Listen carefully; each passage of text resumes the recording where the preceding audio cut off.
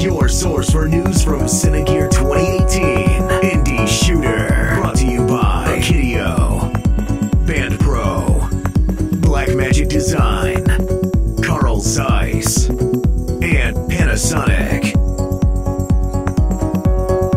With Indie Shooter, continuing on our coverage of Cinegear 2018. I'm here with Mark of Teradek. And Mark, we're big fans of Teradek. We're streaming this right now on the Teradek Video Pro. But you guys announced some new products at NAB. Talk a little bit about it. Yeah, so at NAB we announced the refresh of the Bolt receiver and transmitter line. The current flavors are 500, 1000, and 3000. So it's essentially a refresh. So all the new transmitters and receivers are fully compatible with the existing 500, 1000, 3000. But what we did was we did a mechanical refresh on the XT line. So there's a Bolt LT and a Bolt XT line now. So the XT line, more expensive, with sort of a no compromise, all features.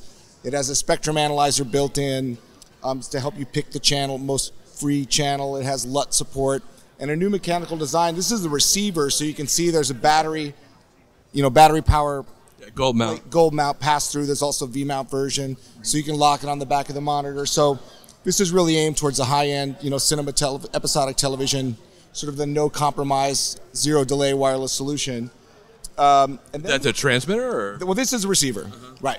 So then this is the LT transmitter, and the LT, again, like I said, fully compatible with the existing Bolts. But essentially, we just stripped it down to bring the price point down for more users. So instead of SDI and HDMI on the same unit, you have to buy an SDI-only unit or an HDMI-only unit.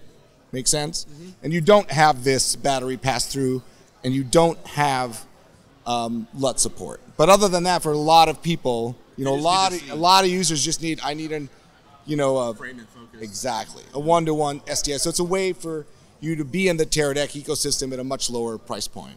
So are these available now? Or? So these are just started shipping, yeah. So. And do you know the prices on these? Or? I can't roll them off the top of my head, but you just hit the Teradek.com website and everything's there. So cool. So what else we got here, Mark? We're really expanding the ecosystem around Teradek RT. So Teradek RT was built on an acquisition of RT Motion. So it's lens control and camera control over RF, so super long range distances. So we're showing a new hand controller with full lens mapping for that ecosystem, a new super speed motor, which is the highest torque, fastest lens motor pretty much available today. So that's about to ship, but we're showing it here at the show. And then we have another product that's a prototype, sort of a technology preview built around for the Red DSMC2 camera system. And this is called the Teradek RT Control. So it's sort of like the Sidekick on steroids, but it's a way, because the Red camera's menu systems are so deep, they kind of feel like an engineer's menu.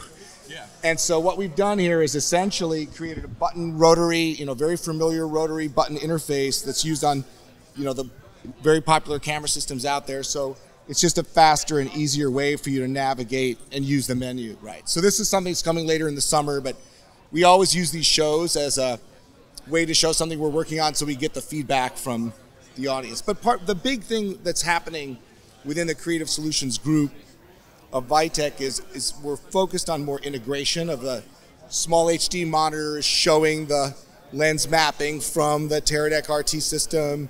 So it's more, the more we can make the different product lines, we create an ecosystem on the set, and we sell more stuff. So one of the things that we saw, the Sony Venice made an announcement that you guys have like an integration directly with the Venice now, right? Correct. It is a module, a transmitter module that goes on the back of the Sony Venice. Yeah. So we're trying. It started sort of keyed off of what Red was doing, but we believe the future is modularity and integration. You want. For years, we've been making movies with cameras with 14 boxes strapped around it and a rat's nest of cables. And so it gets more exciting as you make more things talk to each other, you can have less things. Another good example of that is the NAB announcements, which are now shipping from Small HD, which is they combine the transmitter and a receiver, into and a monitor. So with grips on it and everything. Exactly. Yeah. So most shoots will have a transmitter on the camera, and they'll have an onboard monitor on the camera. Well, why not have an onboard monitor that has the transmitter built into it and it's one thing on the monitor? So things like that, just more integrations and more options to make your configuration less like a giant rat's nest, you know. Mark, I want to ask you, ICG released a memo recently that said that ACs need to make sure, and operators need to make sure that they maintain some level of proximity from RF signal and everything like that. What's the recommended safety that you guys say for operators? You know, I don't remember off the top of my head, and I would just urge you to check that. You know, obviously you don't want it right next to your head, and they like to put it up higher. It's better from a point-to-point, you know, a line-of-sight connection.